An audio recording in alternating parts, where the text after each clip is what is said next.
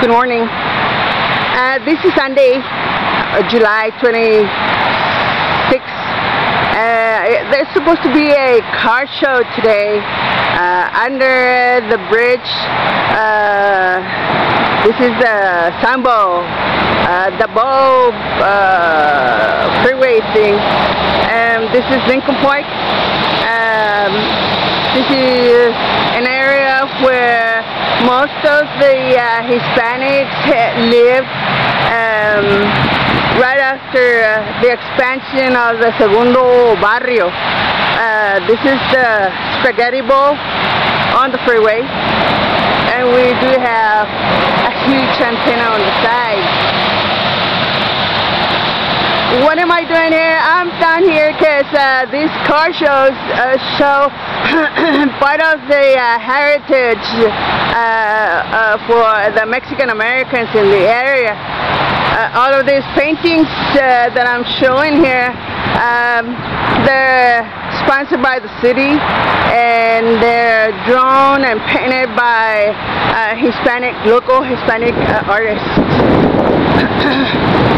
The building at the under the bridge, it is one of the oldest buildings in El Paso area. It used to be some sort of public building, then it was left alone because of the area flooding. In a few years back, it started back up, and it was used as a gallery facility for all of these artists to come over and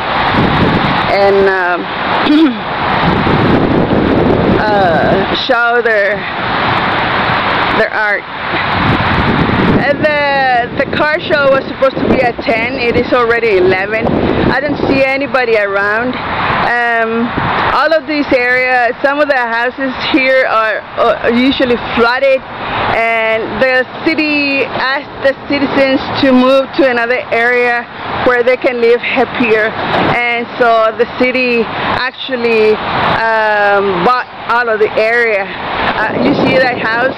It's a really nice house, and it's got wooden covered doors and windows because it belongs to the city now.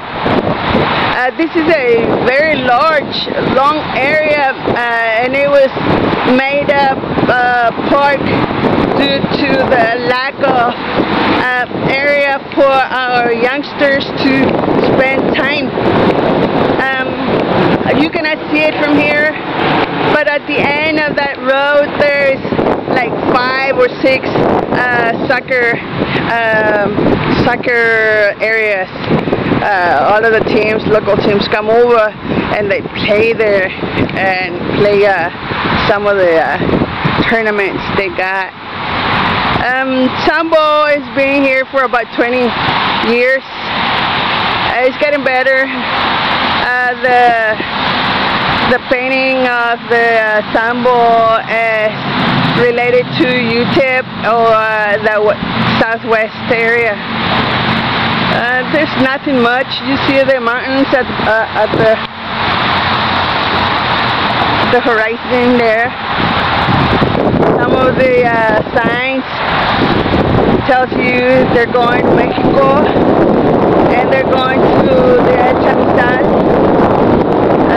which is the area that was bought by the United States from Mexico due to the flooding of the river.